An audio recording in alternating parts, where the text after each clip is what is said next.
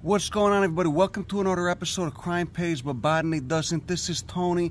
Today we're talking about Texas leafcutter ants, Agaricaceae, one of 240 species of ant that farm mushrooms, okay? This is an evolutionary relationship that's evolved over 50 million freaking years, okay? It's fascinating as hell. A lot of people hate these things. They don't understand them. Ooh, I gotta spray them. You know, they freak me out. They're defoliating my plants. Sure, they might defoliate your plants for a little bit, all right, but eventually they stop, and you gotta give it to them. They are farming mushrooms. These are ants that have evolved to farm mushrooms. They farm fungus. They are taking dead as well as living plant material back to their nest, where they've got this extensive underground series of tunnels built where they got the fungus with them. In this case, it's Leucoagaricus, gongylophorous is the species, all right? Basidiomycete fungus. It's, you know, somewhat related to the same, you know, little stalk and button mushrooms you buy at a grocery store. This is fascinating.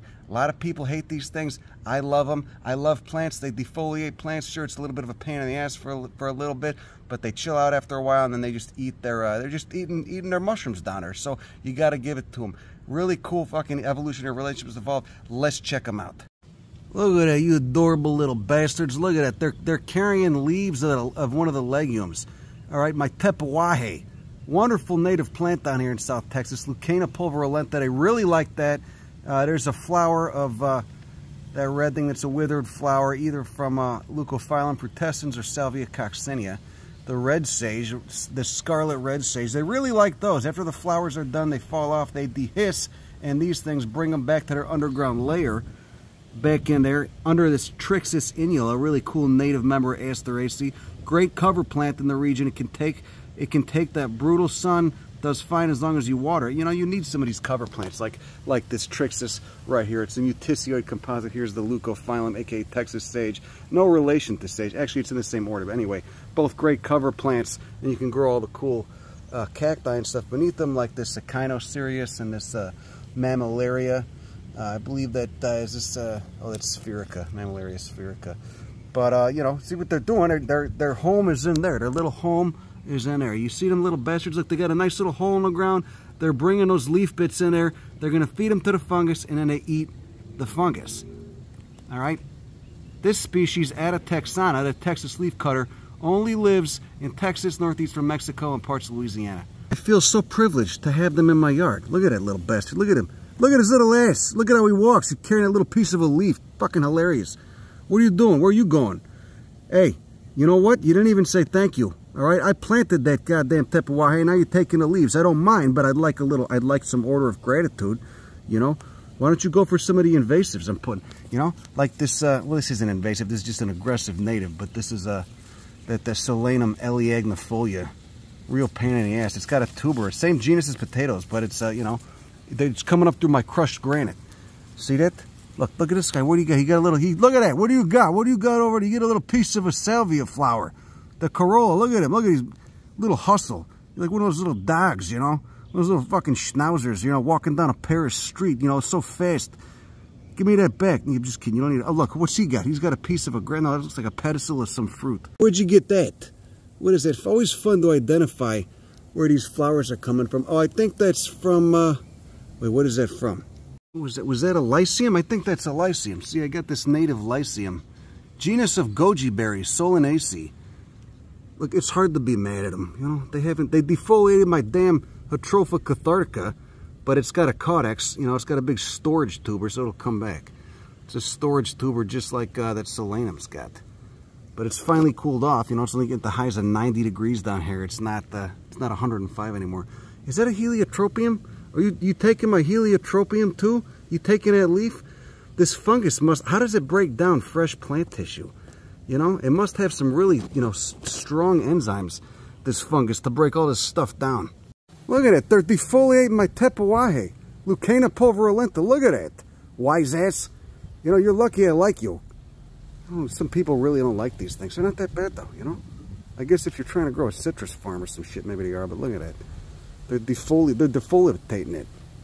Look at this shit. God. Look at that. They brought all this stuff down here. They bring it down, they stash it down here, and then they're just going to take it. Where are you going to take it? Where are you taking it? God damn. Apparently they like Leucaena pulverulenta, though. How do they know what the fungus likes? I guess they had 50 million years to figure it out. Oh, that's cool. Okay, guys. There you go. Look, they left a little trail too. Look at it. Some of these trails go 50 feet from the hole. See that they defoliated my Jatropha. Do you see that? That's okay though. It's got a big storage root. It'll come back. But still, you know, I just a little bit. I wish you would have asked. Look at that. Wish you would have asked. You got pieces of, what is that, an abutulon? You taking an abutulon too? What is this? There they go. See that? Look. Look at these guys. Come here. What are you doing? Where you going with that? Come here. Come here, Marvin. Come here. Where you go? Okay, hey, I'm just kidding. You can have it. Abutulon xanthi from Baja California, sir. Brought the seed back 10 years ago now, I think. But most members of Malvaceae are self-fertile, so I only got like one or two to germinate, but been having plenty of seed, growing it and spreading it around. They get about 15 feet tall. A 15-foot tall abutulon. Look at that. Anyway, I don't know how they got here. They might have come in on mulch I got. Okay, but the queens do. Remember, the ants do the whole nuptial flight thing. All right, so they take off, you know. They end up getting wings, and they take off and establish new colonies. You know, the males mate with them in flight, and bang, and then the males die, and then the ants. So anyway, I think it's telling that I found a whole bunch of, this may or may not be connected. I don't even know if this is Adataxana, but I found a bunch of these ants suddenly in this hummingbird feeder that I put out. Had it out there for the last year. First time I seen winged ants in it. Somebody's got wings. If I can get them, you know what? They're not. They don't want to move. There you go. I don't know where the hell. You know, some of them had wings. Some of them, it looks like they're decomposed. They've been in there for about 2 weeks. But these guys popped up, and then a week later, I started seeing the Texas leafcutters everywhere. So who knows? Pray tell. Maybe they came in on a mulch. Maybe it was the nuptial flight. You know, they can fly. That's how they establish new colonies. Either way, I'm happy to have them. You know, until they start really causing hell, they can lurk. They can stay. Yeah, just like that. My yard became a goddamn classroom. I love it. All right. Understanding the ecology of the region, the ecology that's evolved here over millions of years, just in your damn front yard. You say, now they're taking those abutulon buds, and I'm about 80 feet from their hole. So that's a long-ass distance, concerning these things are only about, I don't know, 10 millimeters long at most. You know, those ants didn't want to mess with the blackbrush, though. Probably got some toxic phytochemistry. But the Leucaena, on the other hand, another species of Leucaena, this is Leucaena retusa, the golden ball lead tree. You really get in West Texas, not South Texas, but it's a great native legume. You know, you need these legumes to provide cover, because not a lot of stuff really likes being out in the full sun when it's 105 here in the summer. But they defoliated this. This should have tons of leaflets on it. They're all gone. Just defoliated. See, they left a couple right there. Kind of funny, you know. I'd be fucking annoyed if it went on for about 6 months. But, you know, right now it's pretty funny. But if it does keep going on, I might have to dig into that little nest, start pulling her fungus out.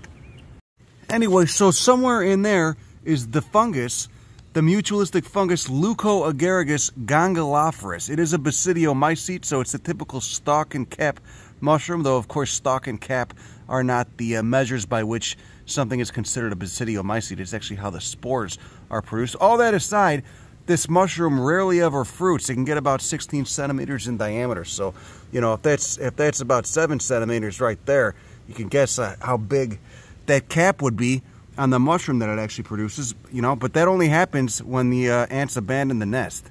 All right, because you know all the little pins that form, they don't. The ants just get them. You know, they don't give it a chance.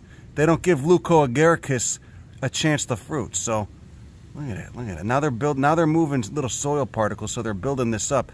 You know, I'm tolerant to these guys if they keep, you know, defoliating. Depends how long it goes.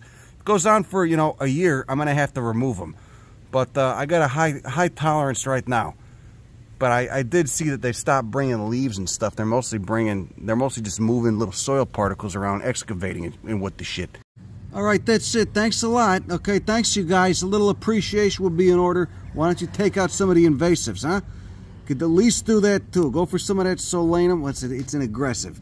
All right, maybe some of the guinea grass too. You guys eat guinea grass? That's a bad invasive. Anyway, that's all I got. Have a great day. Go fuck yourself. Bye.